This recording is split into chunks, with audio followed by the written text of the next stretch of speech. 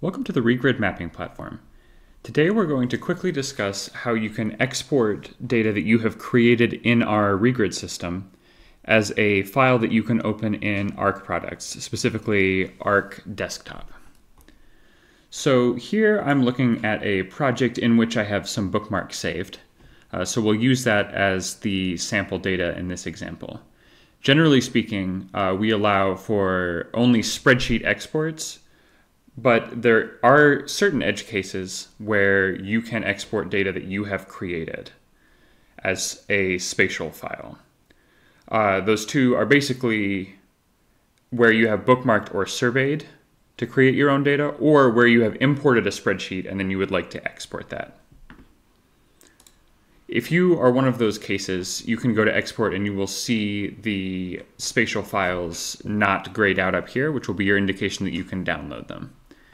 So in this example, let's download these bookmarks as a shapefile and open them up in Arc. I can simply click shapefile here, and then you'll see that it comes up here as pending.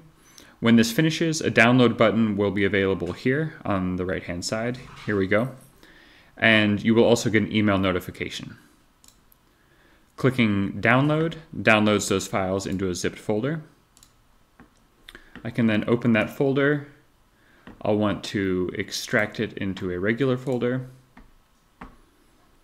And you can see here that shapefiles come in a multi-file setup. So what I'll do is I'll select all, and now I'm going to tab over to my blank Arc project, and I'll simply click and drag all of those files into the left-hand contents pane.